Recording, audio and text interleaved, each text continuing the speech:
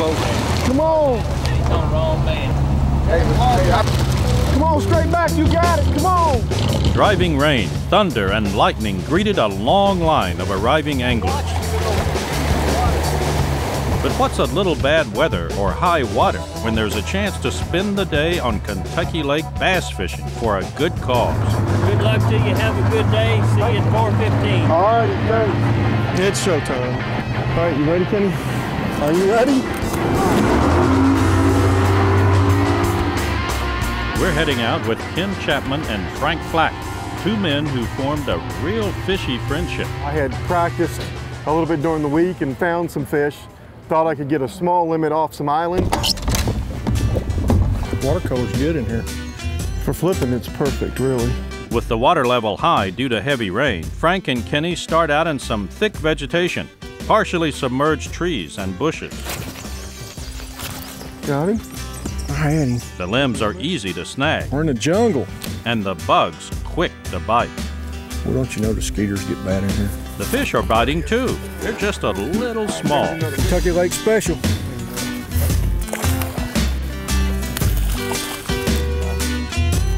Combat fishing. These fish out here, you know, normally would spawn on these islands, and I'm sure they will, but the water's so deep out here now that, yeah, they're here, and they're wanting to do with their deal, but I think the water's too deep for them. We get done with this island, we're gonna go into a creek and get closer to the bank. When the water comes up, fish follow it up and they get closer to the bank. Soon they're in some flooded timber and the business picks up. This water's dark back here and that black worm does real well. Good job, Bubba! That is the quest.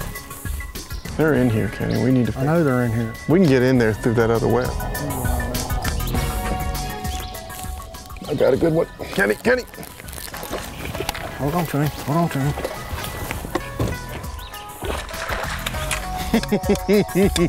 There we go.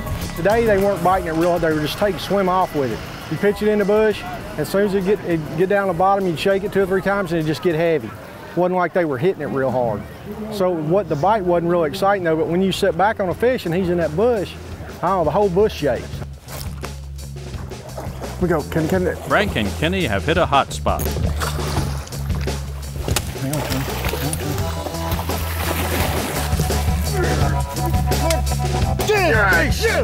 By mid-afternoon, they have their 5-fish limit, but a close encounter with this cottonmouth was all the reason they needed to head back. Boats from all over Kentucky Lake slowly enter the marina for the weigh-in.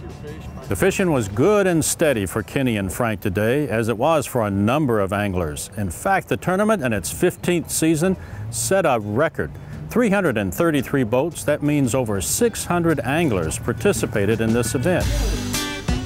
I began it back when I was coaching football here. It's our 15th year, so certainly it's raised quite a bit of money for the Austin Peay Athletic Program through the years, and I think it's an opportunity to get a lot of people to support Austin Peay who may not support it in any other way. 5 bass, 5 alive, Ken Chapman, Frank Flack. A big crowd watches as the fish are weighed. They had 5 bass, 5 alive, 16.46. A day's catch of almost 16.5 pounds of bass puts our team around the top 25. It's not about winning the big money, because really the pot's not that big. It's about coming out and supporting Austin Peay, which supports the community, and a lot of father and sons, friends like Kenny and I that may not get to fish a lot. This is the one time we get to come together.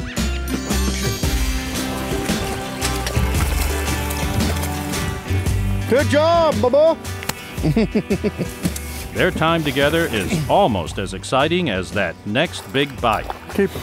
Yes, Bubba. I'm Alan Griggs on Tennessee's Wild Side.